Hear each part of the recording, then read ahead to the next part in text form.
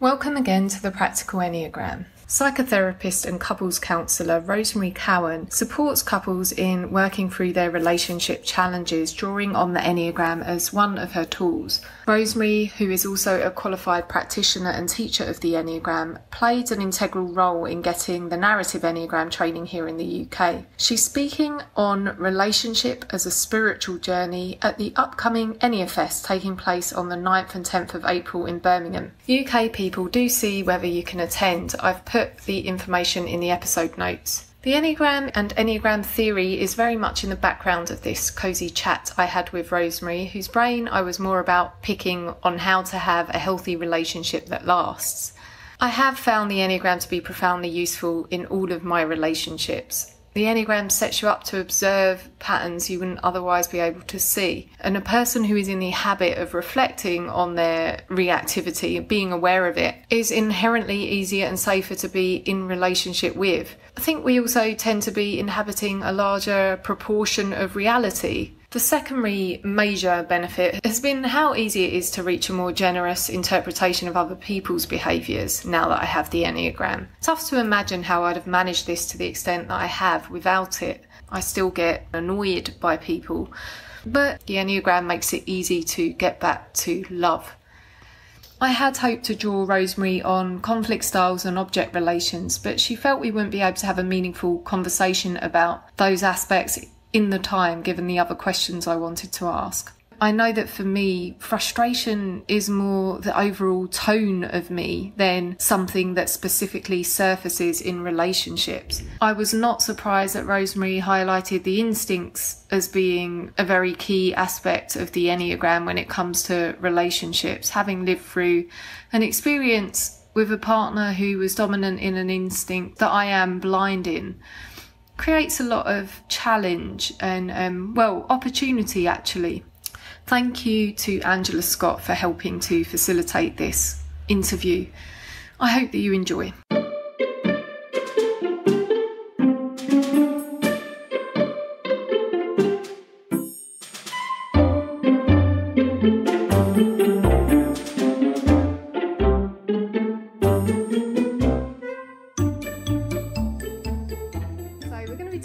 Relationships, which is a big topic. So before we get to it, I would love to hear about you and your work in the world with the Enneagram.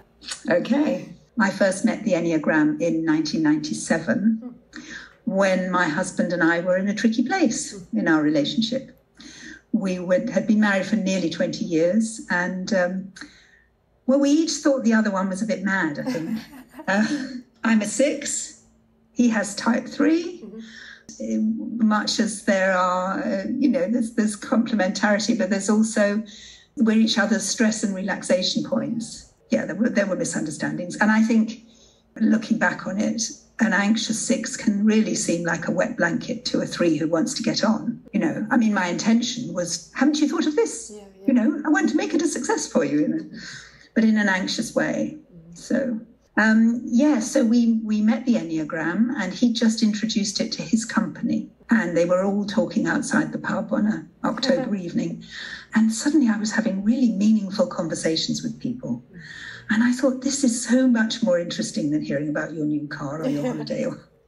We began to see how it could help us. And we went to all sorts of courses in the UK that we could do. So there was a mayor's house in Bristol was a wonderful place for Enneagram trainings.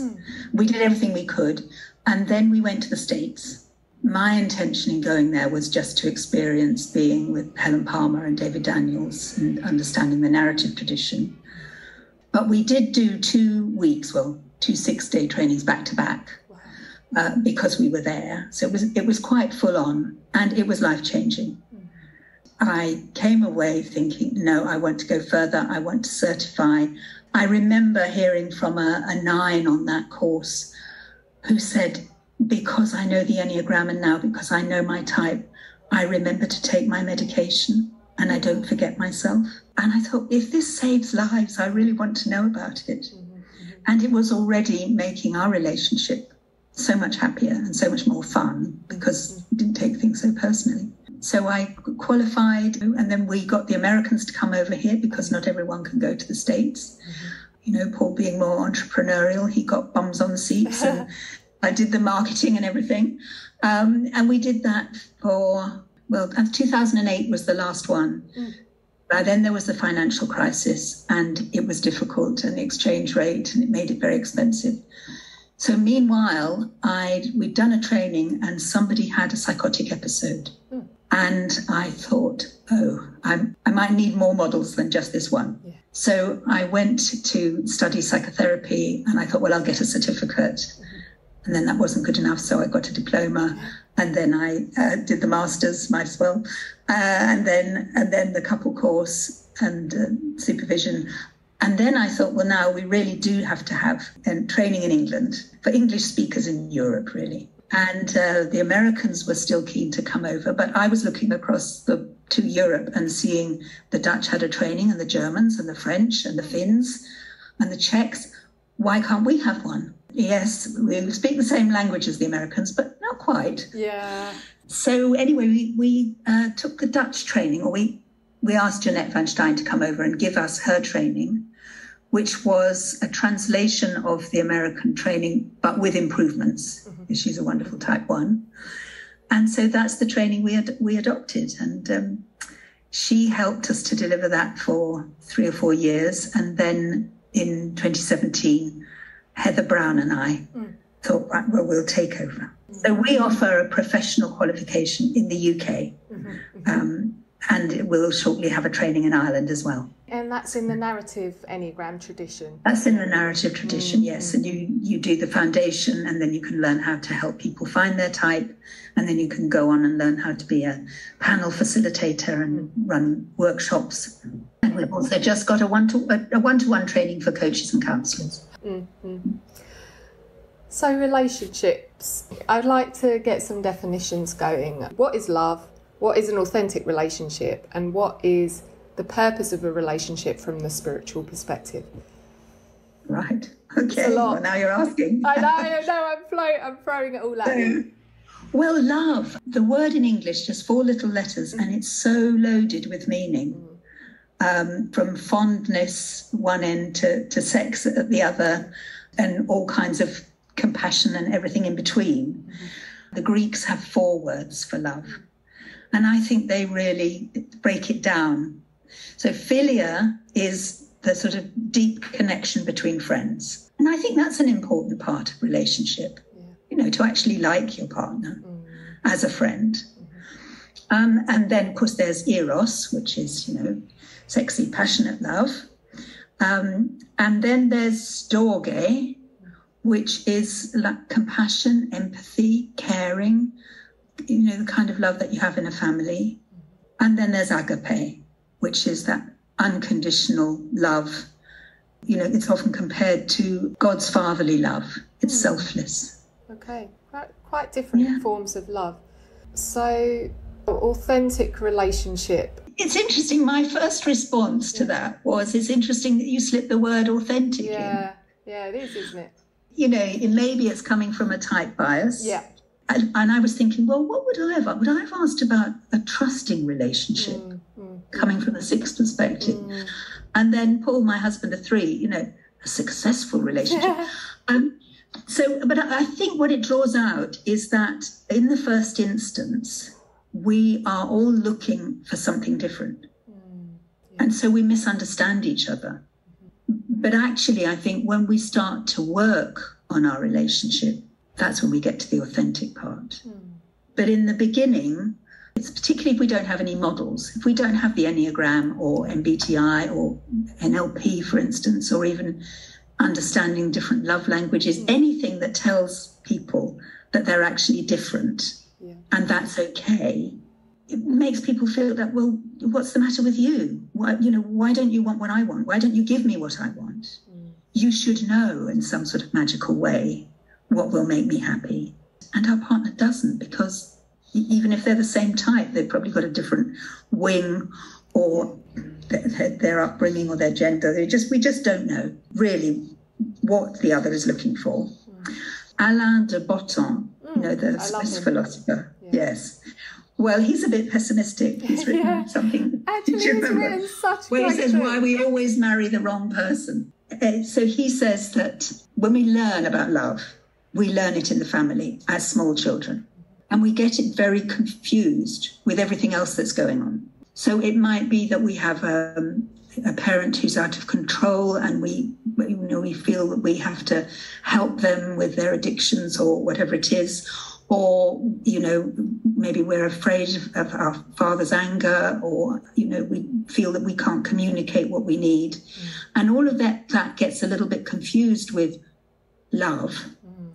So that we might meet someone who actually could give us true love, but they're too right. They're too balanced. They're too mature. And what we look for is familiarity. This feels like what love felt like when I was small. And then, of course, if you bring the spiritual dimension to that, it is that unconsciously we're looking to heal those wounds from our childhood. And the other person will trigger in us all of those wounds. There's a very lovely quote that I'd like to share. You probably know it. Daphne Rose Kingma, "Love is the Crucible." And she says, "Through love, we're invited to resolve our histories. Love is the crucible, the unmeltable, changeless container in which we are tested by fire, melted down and transformed. In love, we are formed and reformed by the white heat of the unexpected revisitation of all the things in us that cry out to be healed. Our shame and fear, our hurts and insecurities, our conflicts and our endless inner controversies. Through our beloved, we are once again brought face to face with what is unresolved in us. We meet again our father's absence or our brother's envy, our mother's cruelty or our sister's competition. We see our own childhoods mirrored in every direction. And through love, we're invited to re-enter them again, but differently, to re-experience and grieve the losses of the past, and thus to redeem them." So lovely. I do experience that the relationships have been places for healing, but you've got to have some, it takes a lot of capacity on both people's part to wade through that and survive it and go through all of the various breakages. Yeah. Yes, it does. And because I know you want to ask me about, what are the essential things? And I love the work of Professor John Gottman. Yeah. I mean, he is now a couples therapist, but he was originally a couples researcher. And so he says that, whenever he had a theory, he would go out and it would be proven wrong. And, that's a real scientist. But what he recognised was that even when we're arguing, we need to have 5 times as much positive to 1 negative. And when we're not arguing, 20 times. I know. And so what that does is it kind of fills up your love bank account so that when there's a problem that you need to talk about, or you get a big gas bill, or there's a war in Ukraine, or all kinds of everything that comes into the relationship from the outside that we have no control over, that's upsetting and negative. That's draining our love tanks all the time. So as a couple needs to keep putting in the good times, the positivity, the appreciation, the kindness, those 4 different kinds of love, so that there's that resilience. Yeah. Just recently, I had a couple come to see me, and, he's a head type, so he really wanted to get to the bottom of their latest argument, And he said, "We have to do this." And I'm saying, "No, we do not have to do this. What we have to do is remember what you love about her." And she remembered what she loved about him. And immediately that starts to repair the relationship. And then in a sense, it doesn't matter that she sent too many texts or he didn't, whatever that's another model I share, the problem A and problem B. So problem A is what we think we're arguing about, who left the toilet seat up, all that stuff. But the reason we're arguing about it is because problem B, the relationship, is not in a good place. If it's in a good place, we can put on our rose-tinted spectacles and think, Oh, that toilet seat again, he forgets. But when we're in a bad place, then that becomes yet another way in which you don't care about me. Yeah, it's never about the presenting issue. Yeah. What's fundamental to a healthy relationship? You've already sort of named a few things, actually. What would you say? Yes. Well, I mean, the first thing to say is I think a lot of time together. You know, relationships thrive on giving time and attention to each other. Mm-hmm. And I get very worried when I have couples who lead parallel lives, you know, and don't really connect, don't know what the other one's doing. It's not a good sign, really. The other strange thing that's happening now that I've been doing sessions on Zoom since the pandemic. I'm looking forward, next week to going back to my counselling room. Yeah. Couples will call in from different places. And whereas I'm used to having them sitting together on a sofa in my counselling room, where I can see the dance between them and, you know, whether they turn towards each other or turn away or whether they roll their eyes, which is a really bad sign, that kind of thing. Yeah. But when they're in different places, I find it's a bit like trying to, well, I've never driven a team of horses, but I can imagine, you know, one horse being faster than the other, it's very difficult. So I've taken to saying to couples now, no, you have to be in the same room. Otherwise, I don't think the work goes well. Yeah, I mean, if you can't even commit to being in the same time and space for the duration of a counselling session, it doesn't bode well, does it?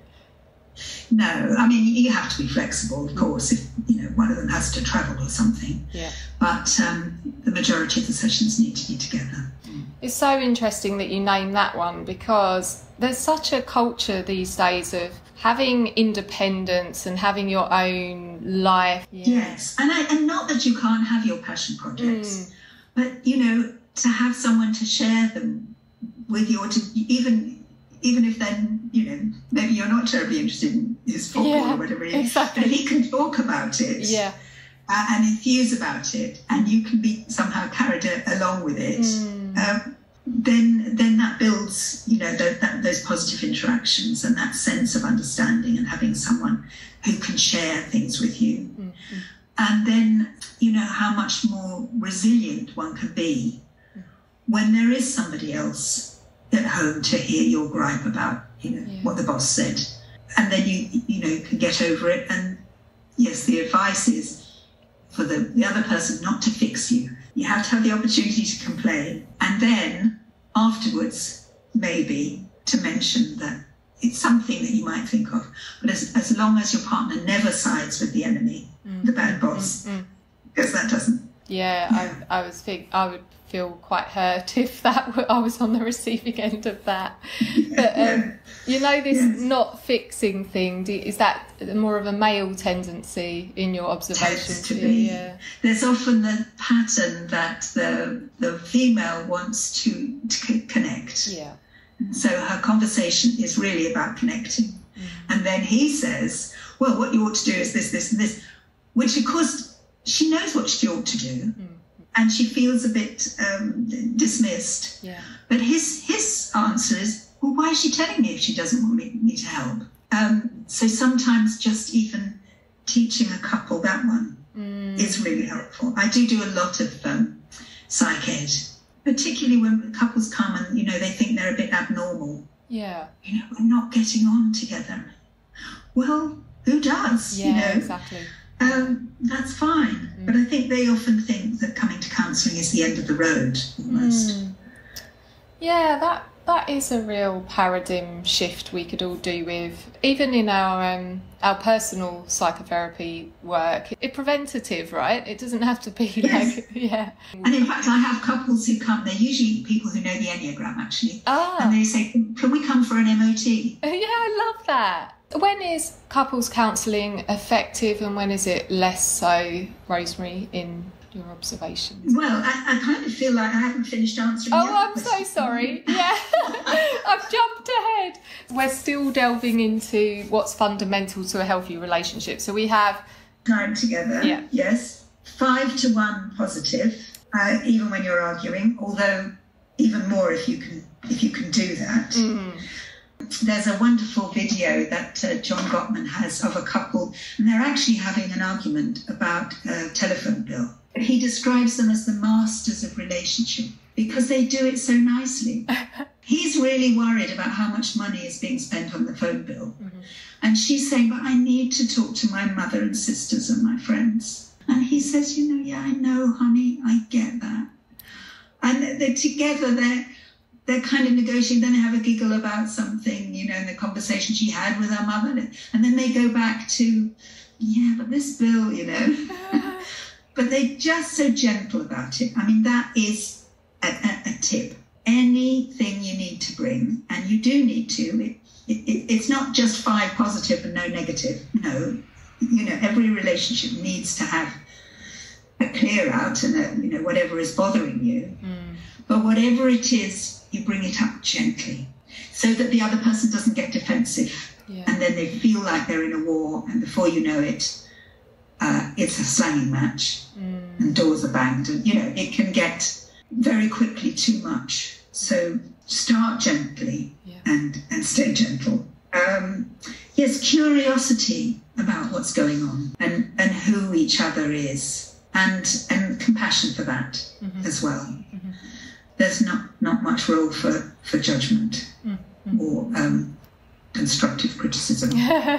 I'm thinking about Enneagram 1 when I think of constructive criticism, because that can be a real way that they give love, right? I've been in a relationship with a 1 and it's love. Yes, well, exactly. There is also, if you know that, you can try and reframe their... because they're trying to improve. And the more they love you, the more they try to improve you, of course. So, And I do think holding it lightly and having a laugh about those kind of things really helps. Yes, I'm seeing a couple at the moment, and he's a 1, and I sent them some information, and she wrote back to say thank you. And he will have all of that information laminated by the end of the week. Oh my God. So she's got the idea that, he does everything very thoroughly and... Yeah, I love this about ones. I love it. Yes. It's so lovely. Exactly. So they do work so hard. Yeah. What else? Anything else on the list, Rosemary? Well, I've got wearing our rose-tinted spectacles about the other person. Just knowing that they're doing their best. They just might be a bit slow or a bit distracted or thoughtless. I'd like to know what aspects of the Enneagram are making the biggest impact when we come into relationship with someone. So, well, I think that it's type for sure. And I think subtype also, the instinctual subtype plays a huge role. And I find with couples, I may not be able to be sure of the type, certainly not without doing a typing interview. But subtype is usually very clear, and we can talk about the difference, and the chances are your partner won't be the same subtype. Yeah. If you think of the relationship as being, I sometimes think of it as like a yin and yang model. It's a beautiful complementarity within that beautiful sort of rounded model, which makes the relationship so whole and integrated. There's a stress because actually you're different. So yes, a self-preservation and a social couple will cover more of the needs in the world, but within that couple there'll be such a lot of misunderstanding. Yeah, I mean, it amounts to a completely different set of values, doesn't it? Especially when maybe the instinct you're leading with is the one that your partner is blind in, right? Totally. And it's often that's the way. It's like unconsciously you've chosen someone who will do that for you. Yeah. I hate looking at bank accounts, so I'm so glad you're going to check how much money's in the bank every week. And then it becomes like, do you have nothing else to do but check the bank account? Yeah, that's interesting of itself. I mean, the instinct preferences are probably formed in the early early childhood development. Do you think that, Rosemary? I've heard that anyway, definitely. Yes, yeah. I do think so, and I've often felt guilty as a social myself. I have 2 self-preservation daughters and a social daughter, and I'm sure the self-pres girls looked in the fridge and didn't see as much as they should have been. I mean, of course, the instincts can change a bit, so that, you know, when we fall in love, we're all one-to-one, even if that's not our dominant subtype. And, you know, equally, when the kids come along, we'll be more in our self-preservation mode. But we will revert to whatever the dominant. But I think a lovely piece of work is to work on your neglected subtype. Yeah. That's the one that's just so boring, actually so important. And it's all about balance. Is this something you tend to teach the couples that come in, especially when it's clear that a subtype clash is causing conflict? I don't tend to teach that to couples, actually. That's more of the advanced training. Yeah. But I will talk about subtype, and they get it, even if they don't know the Enneagram. Yeah. And then they can have more understanding. I don't think I've ever got round to talking about balancing it more. But I do try to make them see the benefit of the other, what they're bringing, you know, that the other person is complimenting them rather than being annoying. It is quite obvious when you've got a set of priorities that revolve around self-preservation and a set of priorities that revolve around social. Most couples would be aware, I feel, that's the case without having to slap the Enneagram on them. Yes. So we have the instinctual aspect of the Enneagram, type. And can we say more about the different ways that the body types, heart types and mental types tend to be in relationships? That is another area that I can teach a couple about without necessarily touching on the Enneagram and the Enneagram types. Because of that, you know, that longing for connection that the heart types all have, and you know, appreciation and recognition, and, you know, how are we together? And then, you know, classically they might be with a head type who's like, you know, fearful of invasion or you know, what are you going to do next, or are you going to trap me? And just understanding that really, you know, it's because of the love and the longing to be connected that a heart type might, you know, come on closer to you. And if you're a, you know, 5, for instance, you find that intrusive. But actually understanding that the more you withdraw, the more they're going to come out after you. Because, well, I said to somebody the other day, you know, this beautiful woman wants to be in touch with you. Don't see it as intrusion, see it as a lovely thing. Yeah. Look, there's a kind of rhythmicity to the body types. And, you know, they all have an underlying, well, we could call it anger, but it is about wanting the world to be the way it should be. You know, why can't we all be harmonious? Or why isn't it fair? Or, you know, it should be ethical.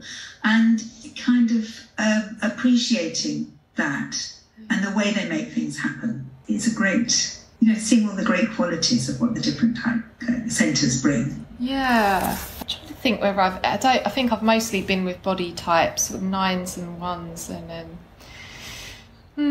it is quite a different way of being, isn't it, from a heart type. But there's a lot that's complementary actually about going with a partner in a different centre. Any type combination could be good or hell, right?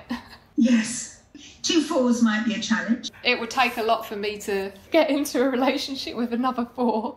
But when the people are of the same type, they tend to lean on a wing. At least that's my experience. That's interesting. Of course, when they each know each other's type, my couples work just goes so much more quickly, so much more profound. You can feel in the room the compassion, and there'll be tears, and it's very moving, really. I love it when couples come because they know their types and they want to work on it. So that's very special. Yes, as you say, any combination can work, and they're often each other's stress point, which is another element that that comes in, because it's called stress, but actually it's just another resource. The type's done the best it can, and now it needs another different characteristics to deal with the situation. Yeah, I love that way of putting it, actually. Yeah, just different resources that the partner is usually maybe embodying or modelling in some way. Yes, exactly. I'm curious to know, when the intervention doesn't work or it isn't effective, does that generally happen because the relationship is beyond repair, or? Well, I mean, I have not very often, but I have had people come to my counselling room just so that, one of them can hear with a witness the other one say, I don't want to be in this relationship anymore. Wow, really? And that's, it's not my job. I don't see it's my job to keep people together. No. If they're not, that's not working, they're not happy. I do remember working with a couple, and I couldn't understand the dynamic, because it seemed to be working, and then the next week they'd come back and it wasn't. And I just happened to be taking a shortcut through a back alley, and I saw her come out of an establishment holding hands with someone who wasn't him. And I thought, oh, that makes sense. There were 3 people in that relationship. So, there does need to be commitment and trust. And that that's really what they want, for it to go forward together. And I don't want to see more than one argument in my counselling room. I'm much more directive than I am when I see my individual clients. So I will stop them. Really? Because I think they're wasting their time and money. They can do that outside of the counselling room. Once I've seen one argument, I've probably seen all of them, because it's the same old thing that gets round and round. So, like that. No, we're not having that. But trying to see what's behind maybe an angry, rageful comment, that actually there's a huge need to get the other person to hear. And why is that so important? Well, because the other person's important to me, even though my arms are akimbo and I'm screaming at them. Relationships, the fun. I know, they're so rich, aren't they? I'm not in a relationship at the moment, but in a romantic relationship, but I do love the growth that happens inside romantic relationships. It's so precious. Well, yes, it's often compared to the grit in the oyster. I like that. I don't think relationships are meant to be easy and fun all of the time, but again, that's probably my type bias, and not everyone would necessarily feel that way, I guess. No, but I think that's a blessing of the fall, that they don't mind. Mucking it out. Scraping the bottom of the barrel. Yeah.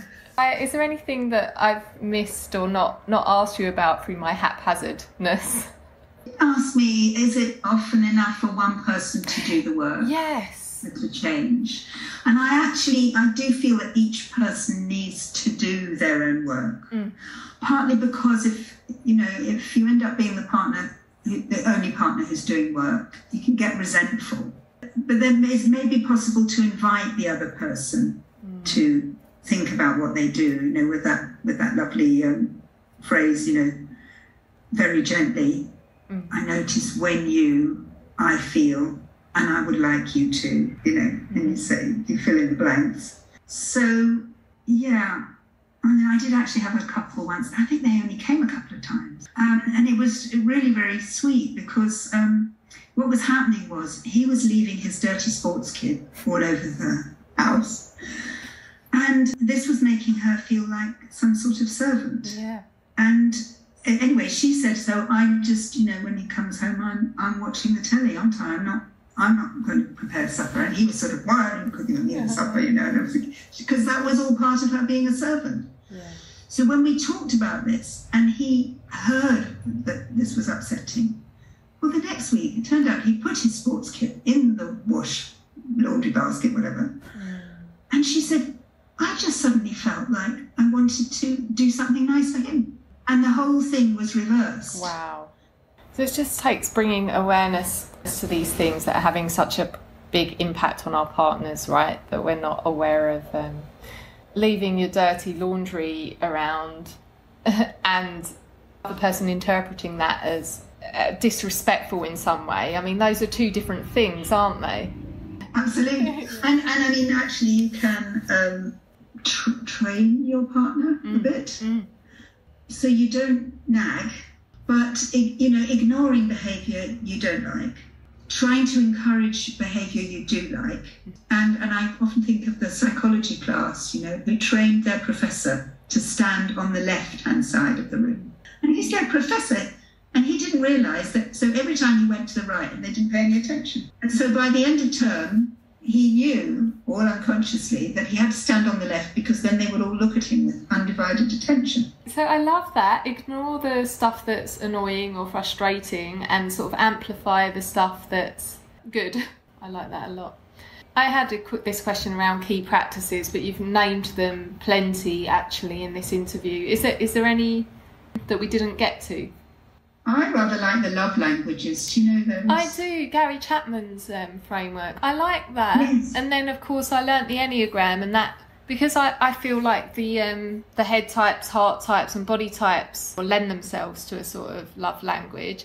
I kind of threw out Chapman's model because it seems so simple, but it is that. It is simple. It's like, if we're talking about relationships, it's an easy quiz to do. Yeah. And it's, and it's all part of reinforcing the fact that we're different. That's true, yeah. To one person, yes, physical contact feels wonderful. The other person, that really isn't their love language. Yes, they would prefer a gift. Thank you very much. Yeah. But at least if you're talking about it. Yeah. That's a kind of profound contribution to relationships that he made with that model. Many people are aware of it, right? Yes, absolutely. I suppose the only other thing I really love, and I guess maybe this is coming from my time, but perhaps it's a bit pessimistic, but John Gottman studied couples, and then years later he went back to see how they were doing, and again and they were still having the same arguments. And he came to the conclusion that only 31% of our problems are solvable. The other 69% come from, our upbringing, our Enneagram type, our culture, whatever. And they're parts of ourselves that we can't change. He says we couldn't change them any more than we could give each other our bones. We might want to, we just can't. It's reassuring somehow. Isn't it? Yeah. Yeah. The thing is not to get involved in having big arguments about those issues. He does this two fists together banging because you're on a hiding to nothing. You're in gridlock then. But if you can always be dialoguing and gently talking, what he says is, and it's lovely, when the two fists are together, it's because inside those fists is a dream. He opens his hands out like dreams are flying out. And that's one of the reasons they can't, you can't give up on a dream. Yeah. For his 4 horsemen, which I'm sure do you use those a lot as well? Yes. Criticism, defensiveness, contempt and stonewalling. Gosh, even hearing them makes me feel a bit funny. He's another one, obviously, that anyone that cares about their relationships should be aware of. Well, he says if those 4 aspects are in a relationship, it's not a good sign. And that's where you want to reverse those. And thank you so much for your time.